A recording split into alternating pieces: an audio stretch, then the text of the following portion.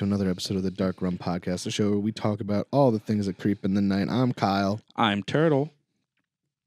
I'm Kyle.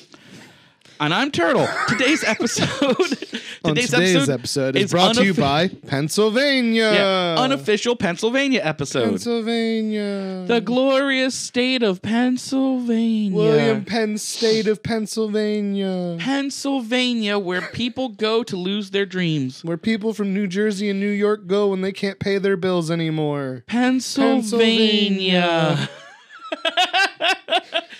Full of hillbillies and hicks and then people that think they're a city.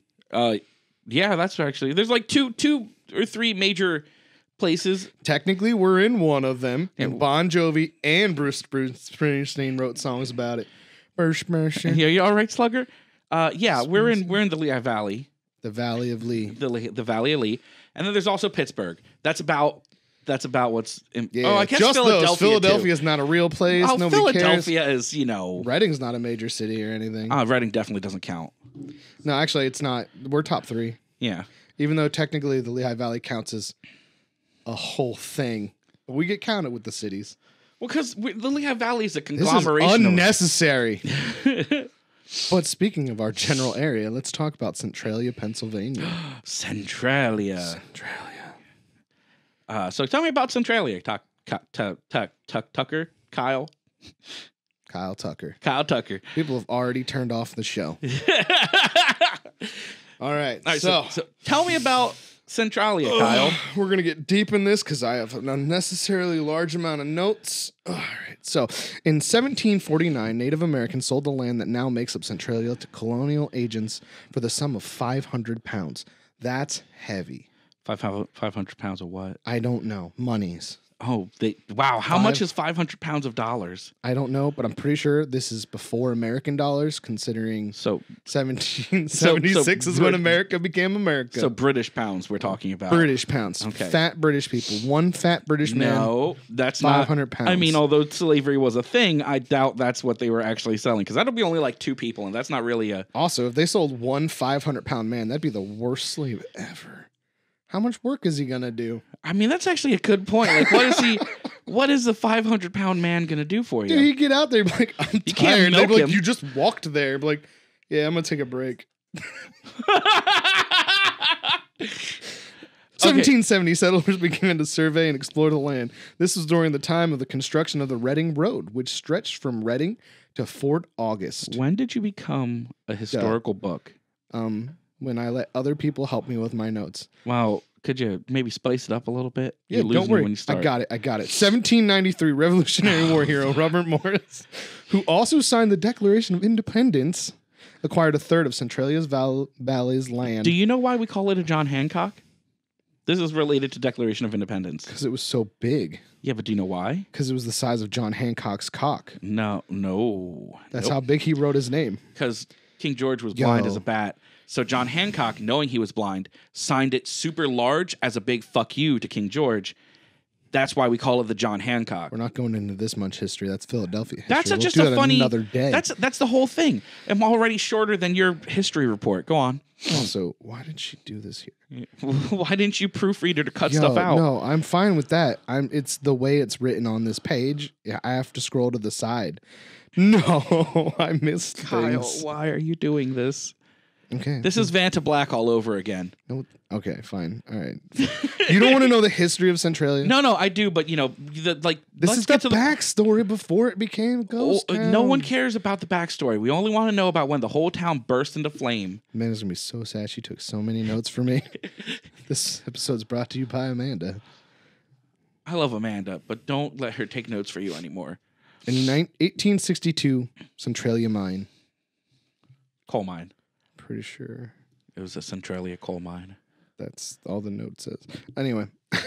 So, what, she got dates and when it was founded and how many people they sold to buy it? 1856, the first 2 mines opened. Locust Run Mine and the Coal Ridge Mine. Anyway, Centralia is a coal mining town. Pennsylvania's is big on coal. This area and that area, Berks County, are big coal mining areas. Let me skip ahead since Ryan's getting bored. Yep. In 1866, Centralia was incorporated as a borough with its principal employer, the anthracite coal industry. Do you know that's something that's weird around here? There's a lot of towns that are incorporated, not established or like founded. So like Palmerton is incorporated because of the zinc companies.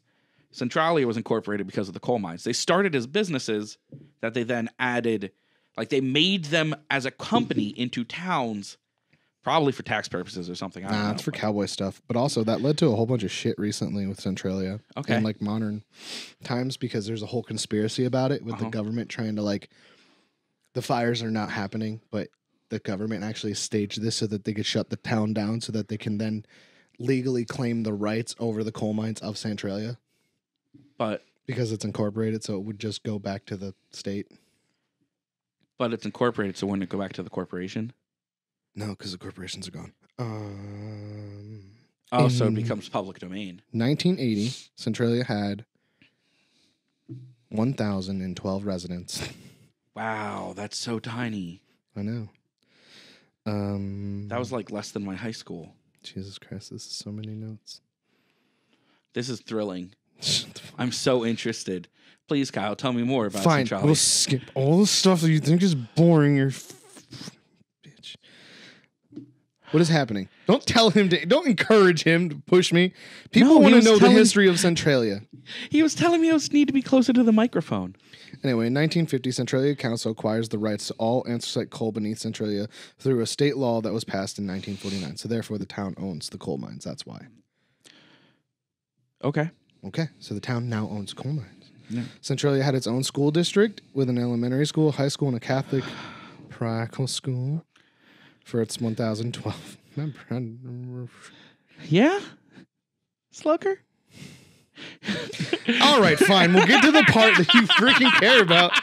So, as many people might know, Centralia is on fire. And it's been on fire for a long since May 27, 1962. That's an important date. That's the only date you've said so far I give anything near a shit about. What?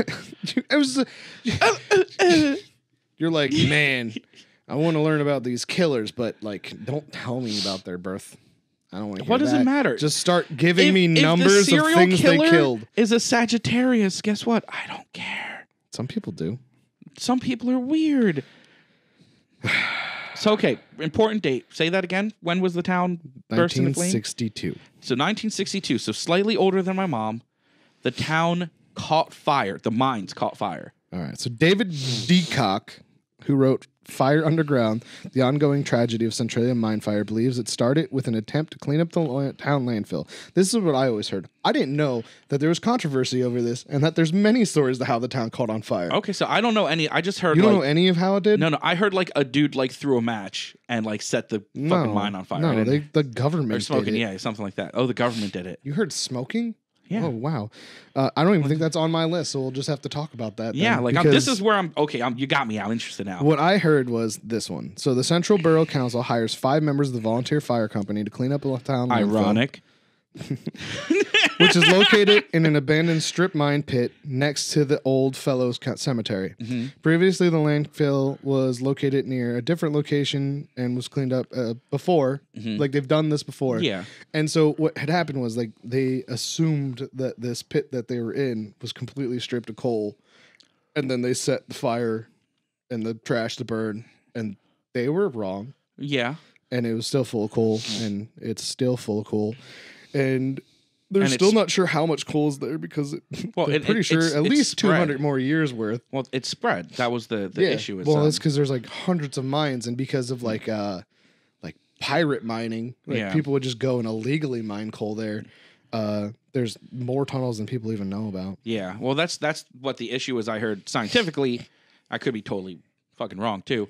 I heard that because there were so many intricate tunnels, and specifically because of the pirate mining, there's all these air vents. So when the fire spread, it heated up enough that normally coal just wouldn't burn through all of the ground because there's not enough oxygen to. No, but there's so many openings there. But there's so many openings of air. And at this point, the ground's cracked so much that you can get in there. The initial burn cracked so much of it. I mean, I've been there. The roads have these massive fissures in them. There's holes everywhere where it's collapsed. You know, one of the reasons you can't drive there because your car won't stay is because as the coal burns away, it loses structure, and then it caves in, and then more air is exposed, and it just keeps going. All right, then. So, as I said, May 27, 1962, the firefighters set the dump on fire and let it burn for some time, just as they had done previous times. However, unlike the previous time, the fire was not fully extinguished, and an unsealed opening in the pit allowed the fire to enter the labyrinth of abandoned coal mines beneath Centralia. So, yeah, what I just said. Yep. But that was with sources, and I just said something that I was told as a child. Yeah. So you have the official... You've heard the official. That's the official one. That's what I heard. Okay. I think I watched a documentary, and that's why. I never heard about the landfill part. I think I watched a bunch of documentaries or read stuff about it because of its connection to Silent Hill movies. Well, that's why most people know about it. So if those of us that don't know, Centralia is what Silent Hill was based off of. No, the movie for Silent Hill is based off. The video games are based off something else. Something totally different. But the movie was based off of Centralia. And we'll find out later. The fact that the church is still there and like there's some cursed things and stuff. It relates a lot more to the movie. Yeah. Other sources disagree, though, and believe the fire started the previous day when... I lost my place. A trash hauler dumped hot ash or coal discarded from coal burners in the open trash pit. It is noted the Borough Council minutes from June 4th, 1962, extra notes that you don't want to know about, referred to 2 fires at the dump and that the 5 firefighters submitted bills for fighting the fire at the landfill area. By law, the borough was responsible for installing fire-resistant clay barriers between each layer of the landfill, but fell behind schedule, leaving barriers incomplete. Okay. So it still blames the town. The town's still at fault, and that's that one. Someone done fucked up and didn't do what they were supposed to. Fucked up and did some bureaucratic stuff to save money. Wait. You're telling me politicians would ever cut corners? No, they care about our safety. I don't know. This sounds legit. No, I don't know. I feel like that's a lie. Another theory is that the Bast Colliery fire. What the fuck? What are you saying? I don't know. This guy's name is Bast. Bast Colliery. 6 minutes. The Bast Colliery fire of 1932 was never fully extinguished. Oh, so this one's saying that there's just a fire going indefinitely. Since already. Yeah. And that fire reached the landfill by 1962. However, a miner by the name of Frank Jurgils Sr. disputes that theory. He claims, now this is one of those dudes that had a bootleg mine. He claims he operated a bootleg mine with his brother near the landfill from 1960 to 1962. So if the Bast Colliery fire had not been extinguished, they would have been overcome and killed by noxious gases and like heat and flames. So he was someone that was directly involved, and even though he was doing something illegal, it was like, hey, he was like, nah, that other fire, that wasn't here. I don't know. It sounds to me like that second one of bureaucracy kind of fucked up, and then tried to pin it on guys that probably did their job just fine. Well, I mean, it could be a mix of that one and the first one because it could be the both. Second one is also saying that some dude was just like, I'm gonna throw this hot coal just in this garbage pile, I guess. And it could have been a bunch of things. That'd be like going to like a dry forest and being like, I really should probably just put my cigarette out in that pile of hay. That's a nice pile of hay you have in this barn. Yeah. It was like a bad life choice on that man's part. Yeah. Statewide attention to the fire began to increase, culminating in 1981. This is what, 30 years? Wait, hold on. Did I miss something? All right, let's do this one from 1972 first. Okay. Oh, did I say the Bast Colliery fire was in 1932? So if that's true, then the fire was already burning for like 30 years before this fire started? I don't normally say bullshit, except that this fire's still been going for the last, And it's predicted to go 200 more, at least right now, because they're not sure how many more pockets it'll hit before that happens. It was supposed to go out last year or something, and then it hit another pocket. Mm-hmm. In 1979, locals became aware of the scale of the problem when a gas station owner, mind you, is almost 20 years later.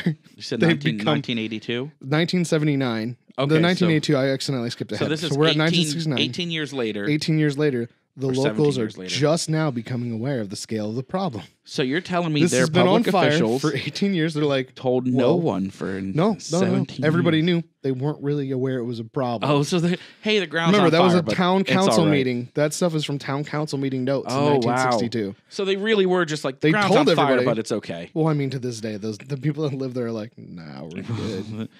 Here's some specials. It became of scale when the gas station owner, the mayor, John Coddington, inserted a dipstick into one of his, I like the word dipstick, his underground tank to check the fuel. Whoa. To check the fuel levels. And when he withdrew it, it seemed hot. He lowered a thermometer into the tank on a string and was shocked to discover that the temperature of the gasoline in the tank was 172 degrees Fahrenheit. Oh boy, that's real dangerous. Boom temps. Yeah. That's combustion closeness. Yeah. I mean, he probably saw 172 and went, time to leave. Yeah, I need to move my gas station. Statewide attention to the fire began to increase, culminating in 1981. So now we're 20-ish. 19 years. 19 years or later. 21, 19. 19 years later, when a 12-year-old named Todd Dombowski fell into a sinkhole. Ooh, that sucks. 4 feet wide by 150 feet deep. Jesus. This suddenly opened beneath his feet in a backyard. His cousin, 14-year-old Eric Wolfgang. Wow, this is old because they're putting children's names that are like underage into the information. Pulled Dombowski out of the hole. Oh, these names are amazing. And saved his life. Wow. He pulled him out of a 150-foot hole?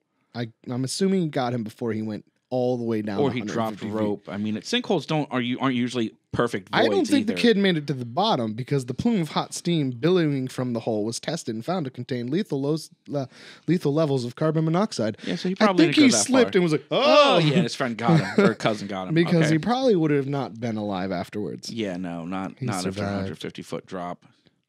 Although there was physical evidence of the fire, residents of Centralia were bitterly divided on the question of whether or not the fire posed a direct threat to the town. Wow, this sounds eerily familiar to today. You comparing an underground coal fire to COVID? Yes, I am. In the real disaster. In the real disaster above ground, Steve Kroll Smith and Steve Couch. Is it K-O-C-H? No, it's C-O-U-C-H. It's Couch. Cooch. Steve Couch. Identified. Cochet. Maybe it's Cushy. Quachon. Identified at least 6 community groups, each organized. I need to do my verbal warm-ups before each episode. Yeah. Each organized around varying interpretations of the amount of and kind of risk posed by the fire. You know, it does kind of sound like the government. Oh man, like, it's a little dangerous. It's a lot of dangerous. It's kind of dangerous. I don't think it's dangerous. Look, it killed that guy, or it might have almost killed this kid. But that's like a small percentage. We shouldn't really be worried about it. All right, now 20 years later, in 1983, the U.S. Congress allocated more than $42 million for relocation efforts. Nearly all the residents accepted the government's buyout. More than 1,000 people moved out of town. And around 500 structures were around 500 structures were demolished. By 1990, this is 30 years now. Yeah. The census recorded 63 remaining residents. Now the town is still on fire. Yep. It's 30 years later. Yep. And there's at least 63 people that are like, nah, it's fine. That sounds super accurate to It's today. fine. This reminds me of like that picture of like the dog that's in like a house that's burning, and he's just like, it's fine. Yep. It's fine. In 1992, Pennsylvania Governor Bob Casey, I remember when he was governor. Yeah, I do too, actually. So, this thing that was 30-something years before we were born. Yep. Was taking care of a governor who we remember from being alive during. Yeah. In 1992, he invoked eminent domain on all the property in the borough, condemning all the buildings within. Subsequent legal effort by residents to overturn the action. Again, people are fighting to stay in this burning town. A town that's also, don't forget, on fire and spewing noxious fumes. Because that's creating sinkholes. There's a lot of sinkholes and there's a lot of pockets of poisonous gas. Well, I mean, it's just building up. Yeah. Anyway, their actions to overturn that failed. In 2002, now how many years later from this? 40 now? Yeah, 40 years later. The U.S. Postal Service discontinued Centralia's zip code. It took 40 years of the government going, you're not a town anymore, for them to finally be like, see? Yeah. We proved it. You're not a town anymore. Yeah. Only 16 homes were still standing in 2006, which was reduced to 11 in 2009 when Governor Ed Rendell began the formal eviction of the remaining Centralian residents. Okay, so when I was there was probably around 2009. Only 5 homes remained in 2010. Yeah. Last time I visited was probably around that 2009, 2010, something like that. Maybe a little later. It's still on a list of things that I need to go do because it's nearby. That and that he just zoomed in and it freaked me out. I was watching it happen. The albino town. Oh yeah. Where they chase you out or whatever. I feel like that one's not real, but I've always wondered. A few homes remain standing in Centralia. Most abandoned buildings have been demolished by the Columbia County Redevelopment Authority or reclaimed by nature. At a casual glance, the area now appears to be a field with many paved streets running through it. That's probably pretty accurate from how I've seen it. The sad thing is, though, now I'll never be able to see the graffiti highway like you were able to because they covered it recently. Did they really? Like last year or something like that. They covered it up with cement. Oh, I had no idea.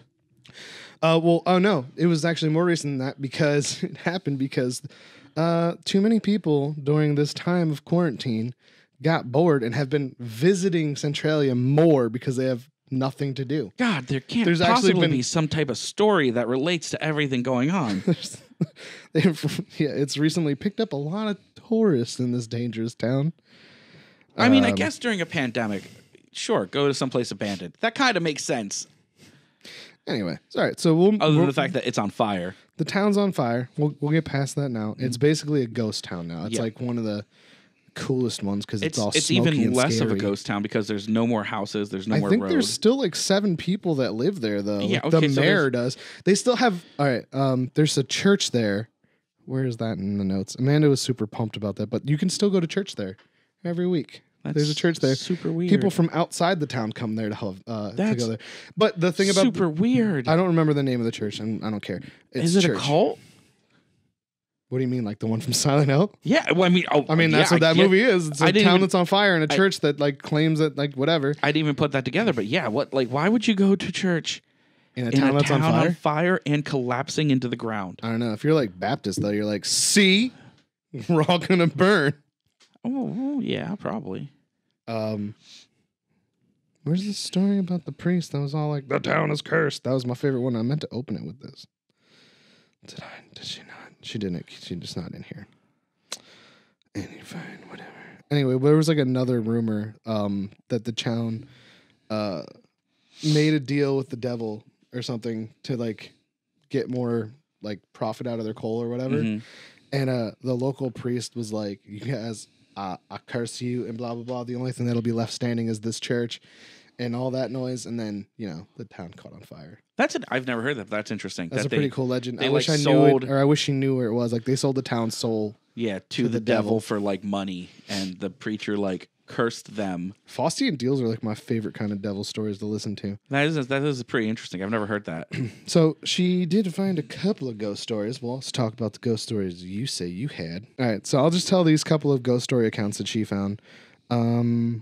All right. Oh, well, no, yeah, all right, never mind. Here, pop culture. Then we'll bring up the parts about how it's in that movie that we've mentioned like 14 times. Yeah. So Centralia has been used as a model for many different fictional ghost towns and manifestations of hell because it's hell on earth there. Yeah. Prominent examples include Dane Koontz, Strange Highways. Dean Koontz? Dean Koontz, Strange Highways. What did I say? You said Dane? Yeah. That guy's cool as shit. Dane Koontz. David Wellington's Vampire Zero, which I didn't hear about that one, but I know Dean Koontz. Everybody knows Dean Koontz. You say that, but you said his name wrong. Well, he's like not Stephen King. Screenwriter Roger Avery. I keep making that noise now, and I can't help it. He's going to hate that later. He's going to be like, I got to figure out how to do this without fucking up the words. Screenwriter Roger Avery researched Centralia while working on the screenplay for Silent Hill, the film adaptation. What? Silent Hill? When did we hear that? I don't know. We didn't say that 47 times. It was a great video game that scared the crap out of me as a child, and movies that then scared the crap out of me as a child, so then I made my children watch it. You're a monster. It was great. I have not seen the sequel to that movie, and I didn't even know there was a sequel. There is, and it looks terrible, and it's supposed to be the little girl grown up, but I thought the end of the movie was like, nah, they're there forever. Yeah. you know, when people were like, they hard end something and then they decide they want to do a sequel. Yeah. In 1982, PBS documentary Centralia Mine Fire contains interviews with residents and relates the stories of the mine fire. That's probably one of the ones I watched when I was younger. In the 1987 film made in USA opens in Centralia and the surrounding coal region of Pennsylvania. The two cemeteries. Do you know that you can hear the souls of people that have died in the town when you put your head to the asphalt? Nobody died in town because the government made them leave. That's what the government's hiding. Nobody's in town anymore. Well, because they're all dead. Duh. Anyway, so it's been in a bunch of things. American History Comedy Podcast, The Dollop, also featured an episode. Now we can be on that list too. So, is Centralia haunted? Yeah. No, it's not. Yeah. Anyway, we found... Here's some stories that of other people said of ghosts that they've seen there. We found a slag-covered hillside with steam coming out of it. Yep. And we're pretty fascinated by some fossils we found. Fossils? What are these, archaeologists? I don't know. When we heard what sounded like a voice saying something inaudible. That's the wind from down below where we were. That's gases escaping from the ground, probably. That's what the screams are. All three of us heard it. We figured it was something else checking out the area, too. Gases. So we sort of ignored it. Gases escaping the ground. Then we heard it a little again. A little more clearly. Probably for another 200 years. A few words. It sort of sounded like, leave this place. Or also, psh. There's a story posted on the bulletin board a few years ago of Ruth Ederson, who visited in the fall of 1998. Ruth and her friends swore they saw a couple of people walking out of the smoke who appeared to be wearing mining helmets. I don't know what you did over there. It freaked me out. The two figures walked up to the large subsidence hole behind the graveyard and dematerialized like the smoke rising out of the same hole. No, wait. Seriously, you found this story? Did you hear that story? No, this is exactly what happened to me. You saw a miner disappear? I saw a dude in an old style mining like overalls and helmet, I swear to God. And we were by the graveyard. That's where I went when we went to Centralia. The only place really standing that we could go was the graveyard. And we were I was in college. We were like, oh yeah, we're going to go to the graveyard. We're going to touch some ghosts. Yeah. And we saw a dude in mining gear walk behind the graveyard. And then when we because it's kind of on a slope. When we crested it, there was no one there. There was nothing. Well, I wonder, because there's all these bootleg mining operations there, right? Maybe they're still mining. Well, no, maybe they were mining when the fire happened, and nobody would know about it. Yeah, because they were pirating. Yeah, so there'd just be someone who's like, oh no, my husband's gone. He does that from time to time. Also, maybe a mine collapse, but I can't say anything because I don't know if I'll get in trouble. If he's even from that town. I mean, if they're pirate miners, they could have been coming from out of town, so no one even knows them. They're going in mining and trucking it out, and all these people died because the literal ground caught on fire around them. Yeah. And pumped it full of noxious gases. That could make sense because, I mean, there's no actual stories from when the fire happened of anybody really dying. There's a bunch of near misses. Well, that's why I heard of other near misses besides that little boy, but I also think the government probably made sure it kind of got underplayed because they took decades to do anything about it. Literally decades. It only took 30 years for them to shut the whole thing down. I found your cursed story. My cursed story? A cursed story. I found it. About the priest? Yeah, okay, cool. Jared found some stuff. The good one. All right. So, screw these other ghost stories. I don't care about these people from 1999. All right. So, I just gave you one of my own personal experience. Yours is great, and we'll do more of yours, but I want to hear this legend. Mine. That was your only one? That was basically the only ghost story? I heard the sounds from the ground. You heard people talking, or you just heard...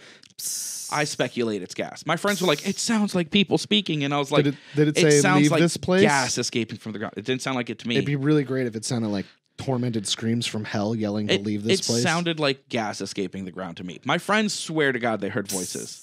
I heard gas escaping the ground. But I did see a miner disappear behind a hill. Like that. That was. Why are you bringing children with you on these trips?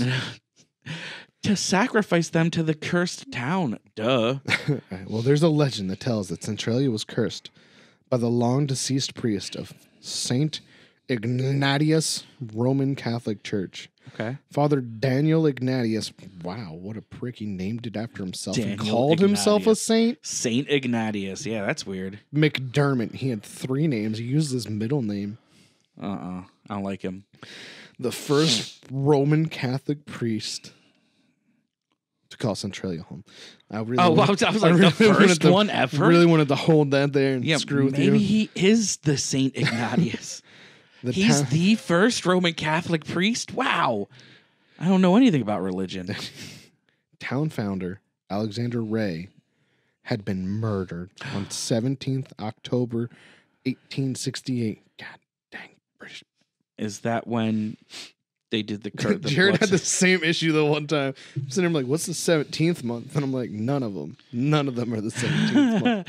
Oh, because they do day, month, year. Yeah. The way that it should be. That's why it sounded so dumb when I said it, because I was like, 17 October. And I'm like, that's not. It was the 17th October of 1868. It was the 17th October in 1868. Because in Centralia, it's always October. Alexander Ray was murdered while riding in a horse and buggy between Centralia and Mount Carmel. Caramel. It's Carmel. Mount Carmel. 4 miles to the west. Suspicion fell on the members of the Molly Maguire's gang, an Irish Catholic secret society that found the coal. 1 second. What are you doing? Pause. My girlfriend's freaking out because I didn't answer the phone and she's on her lunch break. Yell at her. Oh my God. Let me just call her and tell her. We're keeping this. Okay. This is staying in. Okay, bye.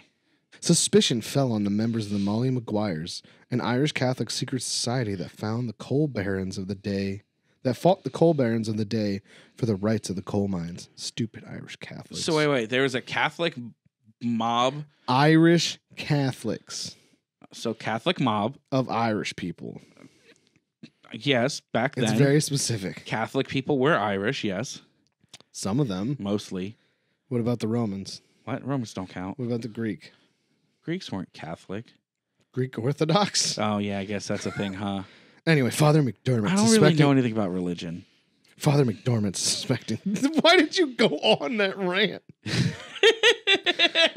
You're just like the Catholics. The Catholic. No, specifically the Irish Catholics. Because like everything in Christianity, they're separate too. Okay, let's just get through this.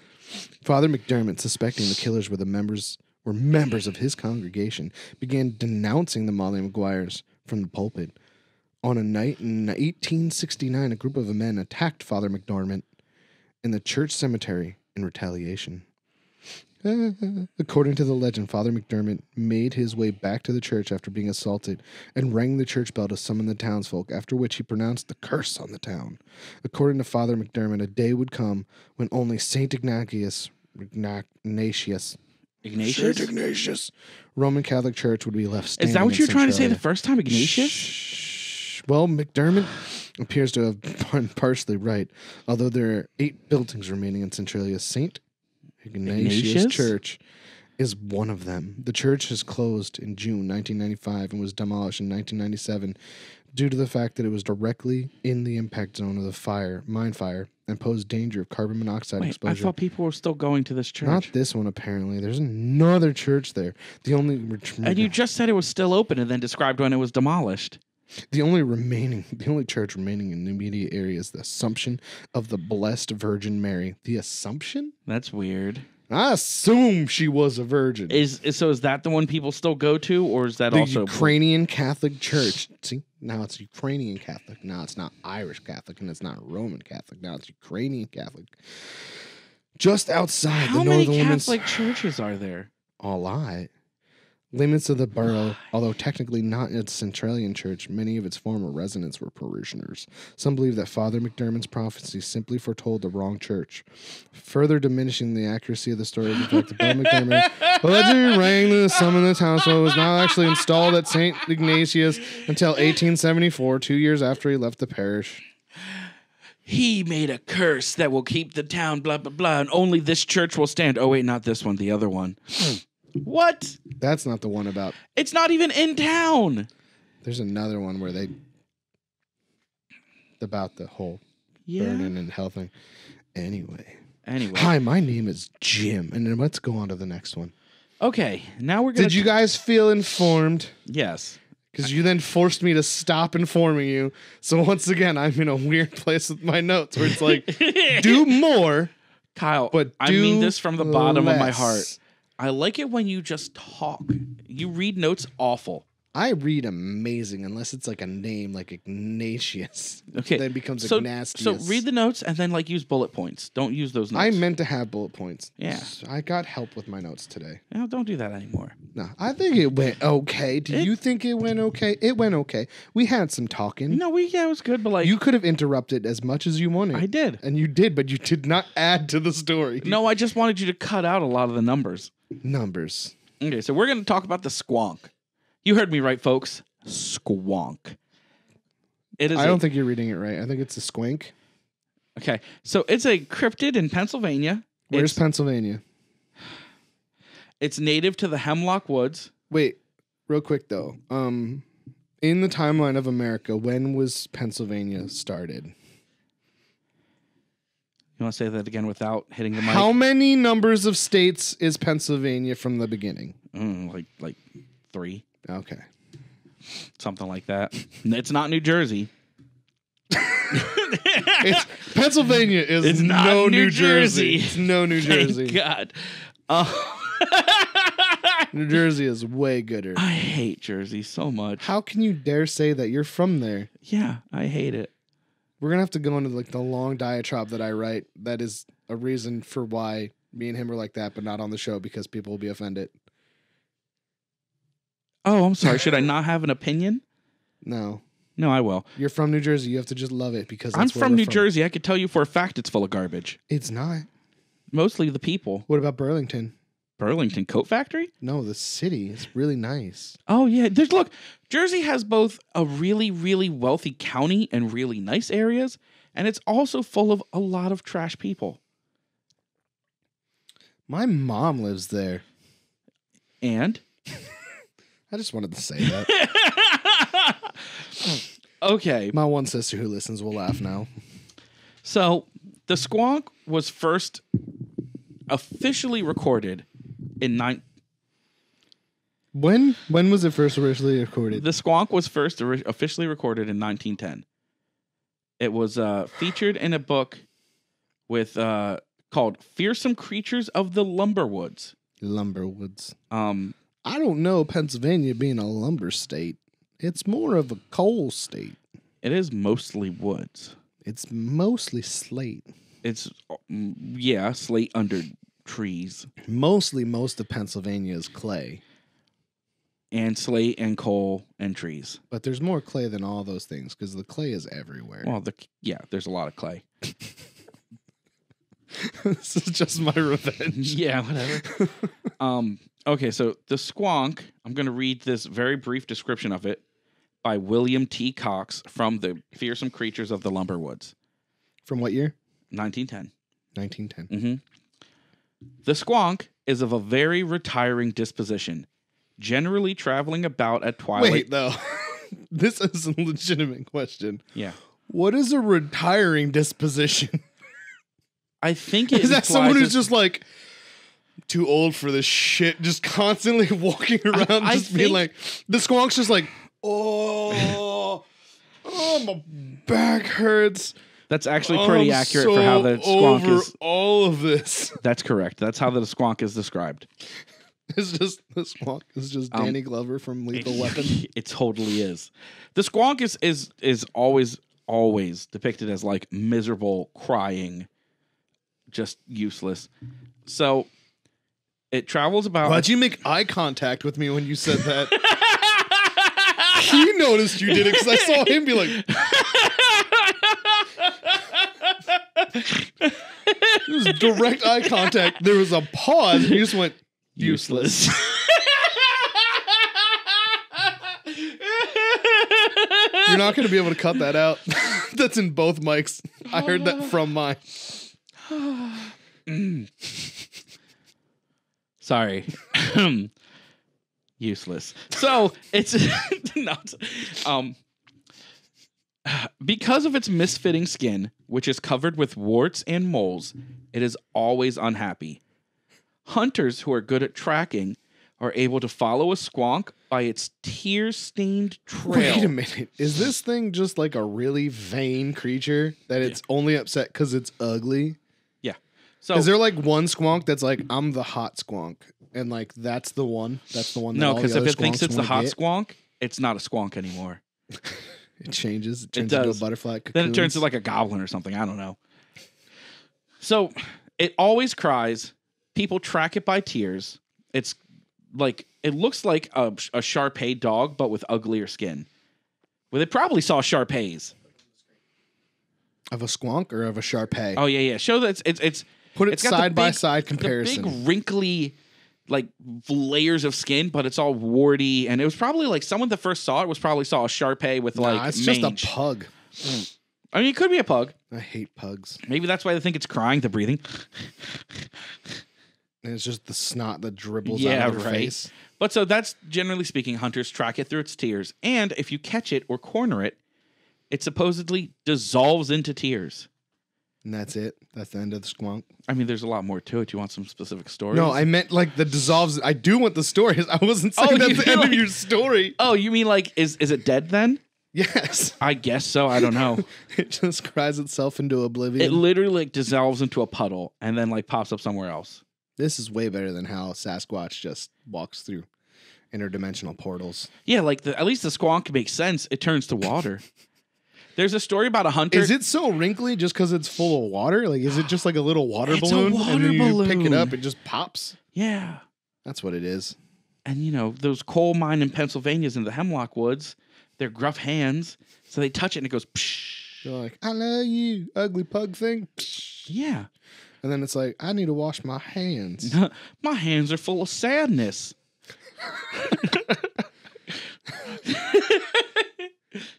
Oh my gosh. So anyway, so one Squonk of the stories, is just Pennsylvania's version of Eeyore. I mean, yeah, the squonk is like a weird, like it could, you'd think there were like, there'd be origins of it. Like maybe they were talking about like diseased possums or like, yeah, like what, like most cryptids have like some level of like moral story behind it, Yeah. or like whatever, keep out of the woods, kids. Well, yeah, most cryptids have some form of like, this will eat you if you go too far from home, or like something like that. This thing is totally peaceful.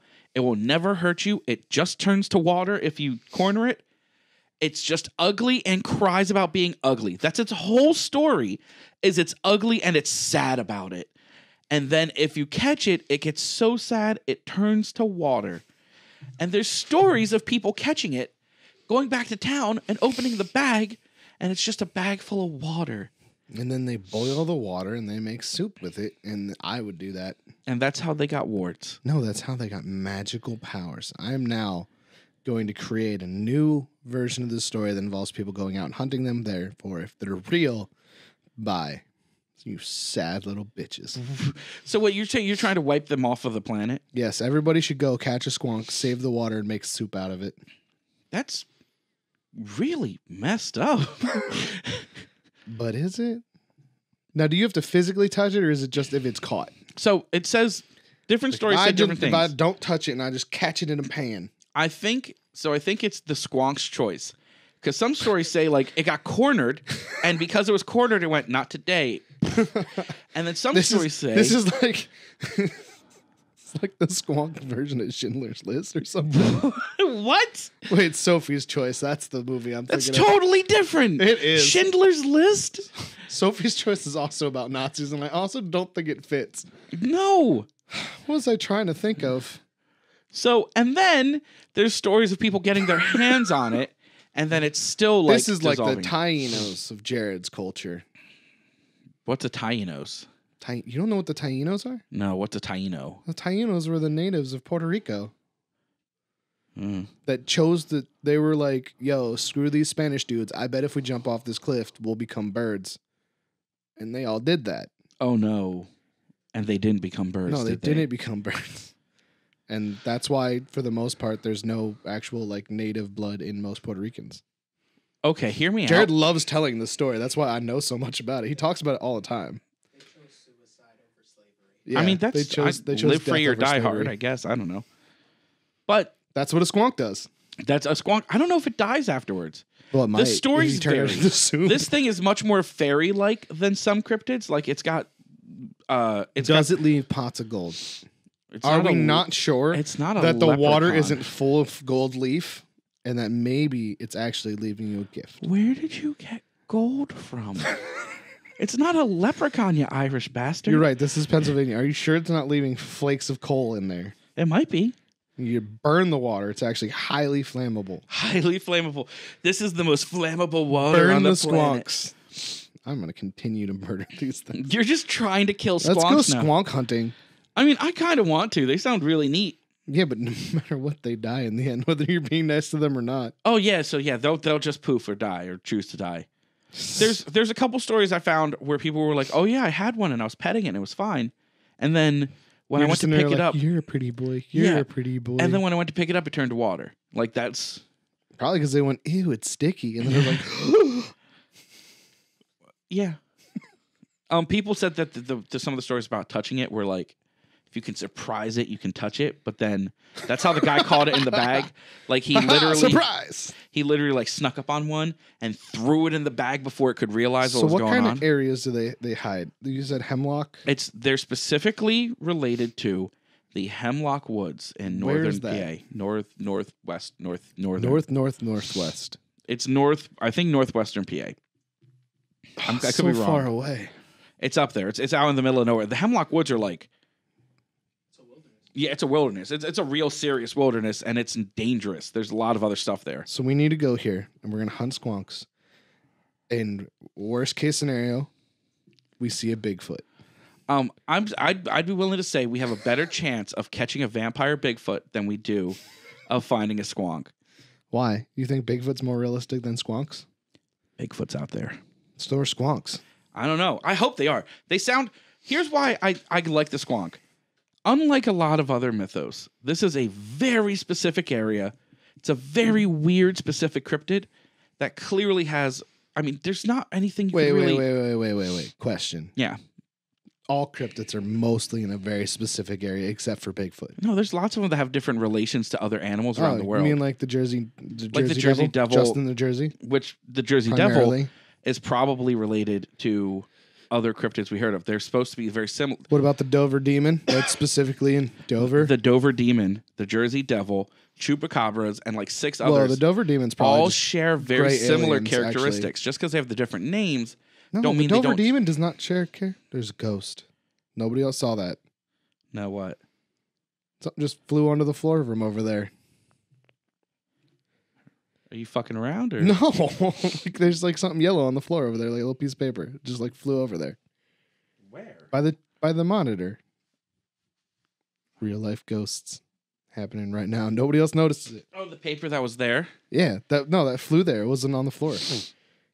Now it's on the floor. It was on the TV. Oh, okay. Anyway. Ghost. Ghost Chef strikes again. So, I like the story of the squonk. It's a weird little creature. It doesn't, like you said, there's no like moral story to it. It's not like this was made to scare children or anything. It was like, don't make fun of people because they're ugly or they'll turn into puddles of tears. You think that's what that meant? Like, don't make fun of people or they'll kill themselves and everyone will cry? You don't say that. You said it turns into a puddle of tears. That's kind of interesting. Yeah, but I mean, like, well, puddle of tears doesn't always mean dead. If you have an ugly child and you make fun of the child for being ugly, it kills itself. Now you cry. That's literally just hanging on to the suicide part. But we said we don't know if it's dead when it turns into... Maybe it's like Alice Mack. It could be. Maybe it just turns to water and then like pops up somewhere else. Like, maybe they live theoretically in like well springs underneath the ground. Maybe so it's that's like how a water get to and from them. It could. Well, that's why I said this is very fey, because it turns into something elemental, like it direct link to water. It's constantly leaving a trail of water. It has rules about it just like poofing. Rather, it's not like they dig a hole and people can't catch them. It just the whole body turns to liquid. It has all of the so is there a time of year that's best for finding it? Like, does it have to be the rainy season? If you're paying attention when I began speaking. I was just trying to be a dick. They're sighted all year long around twilight and dusk. So they prefer dark. Ugly Yeah, it is an ugly Undine. Yeah, What's Jared said it. Undine? Undine's another type of like fae. Oh. But this one's like a land-based water fae. That's what this is. It's like an ugly little tiny Bigfoot. What if that's hypothetically made out of water, some of these water like fae, Bigfoot. some of these water fae like Undines and stuff, just look ugly and hideous on land because there's not a reflection in the water. Because a lot of them like sirens and stuff like that trick you with how ugly they aren't. Even better, maybe it's like reverse pruny fingers. They get out of the water and like they the get blobfish. Did you know about the blobfish? They get prunier outside of water. The blobfish are deep sea fish. I know what blobfish are. They look like little dudes with big ass noses. Yeah, but that's not what they look like yes, when they're out of deep pressure. In pressure, they look like normal fish, but because their bodies are meant for deep sea pressure, when they're in pressure, they look like normal fish. When they come out, they expand, which is why people have these pictures of them looking hideous because they're up in the lower atmosphere. What blobfish do on land is what happens to people when we go out of space without spacesuits on. I mean, sort of. Not we're more structurally sound, I think, but to some degree, no, we get torn apart completely. But still, I mean, to some degree, yeah, like that's kind of the same process. It's just a difference of atmospheres as far as pressure goes. That's pretty cool. Yeah, so that's why the blobfish look like that. So maybe the squonk looks like a sweet little water rat or something. And then you get it out of the water and it expands and it gets dry because it's not in water and its skin all. Oh yeah, and it's shedding water because it's not crying because it feels ugly. It's just like I need water. Or reverse that. Maybe it's more like a sponge. Maybe in water it's big and more like a round seal, and then outside of water it starts to shrivel, and that's why you get the extra flaps and the moles and stuff, and it's constantly crying because it's shedding water like a sponge. Yeah. That's what it is. So that's the squonk. I think we figured it out. And then when you squish it, you bring out the rest of the water, and then it turns into a rock. Yeah. It turns into like dust or something. Little rock. Yeah. I think we figured out the squonk. We did. Now we need to go catch them and turn them into soup. You really want to eat one? I do. I wanted to eat blobfish when I first found out about them. That's gross. Why? They're gross looking. They're gross looking, but I figure everything's meat. Yes. Everything's meat. Well, thank you for joining us for this episode of the Dark Rum Podcast. Shut the fuck up. I'm not done talking. Jesus. All right, let's go back to Bigfoots. All right, so Bigfoot has big feet. Have you heard about the stairs in the woods? Thank you for joining us on Dark Rum Podcast. If you have other stories, if you've been to Centralia, please DM us at Dark Rum Podcast on Instagram or the Dark Rum. Wait, is it Dark Rum? At Dark Rum. Wait. What are you talking about? If they have stories about Centralia, how do they contact us? darkrumstories@gmail.com. Thank you. Dark Rum Stories. I turned my mic off, which just helped because I meant to be. I think he saw because I'm like, I went to continue. If you've had any ghost stories, or maybe you've seen a squonk, or you've been to Centralia, anything like that, any thoughts, message us at darkrumstories, right? darkrumstories@gmail.com. darkrumstories@gmail.com. Or hit us up on Twitter or Instagram at Dark Rum Podcast. That was weirdly well timed. Yeah, we're awesome. I'm so good. I'm Turtle. I said this is my partner Kyle. He's a special boy, and thank you for joining us. Have an amazing day. Stay weird.